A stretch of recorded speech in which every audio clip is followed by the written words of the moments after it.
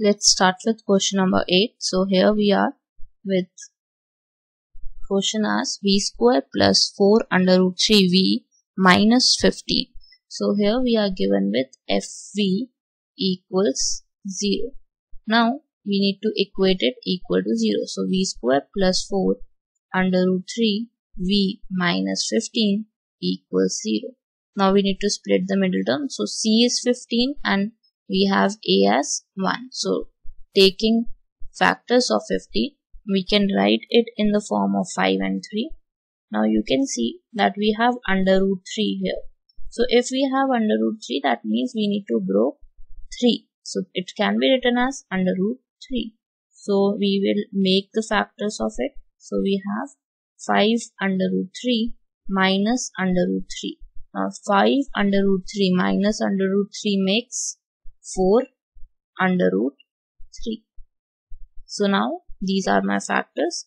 This is how I need to split the middle term here. So it can be written as v square plus 5 under root 3 v minus under root 3 v minus 15 equals 0. Now what we can take common from the first two terms is v. So v plus 5 under root 3 minus under root 3 v 15. 15 here can be written as 5 into 3 into 3. Now what we can take common from this is we can take under root 3. So 5 under root 3 equals 0. So it is plus here, sorry. So we have two zeros here, that is v plus 5 under root 3 equals 0 and another is v minus under root 3 equals 0. So we get the first one as minus 5 under root 3 and another as under root 3. So we have the value for alpha, we have the value for beta in this case.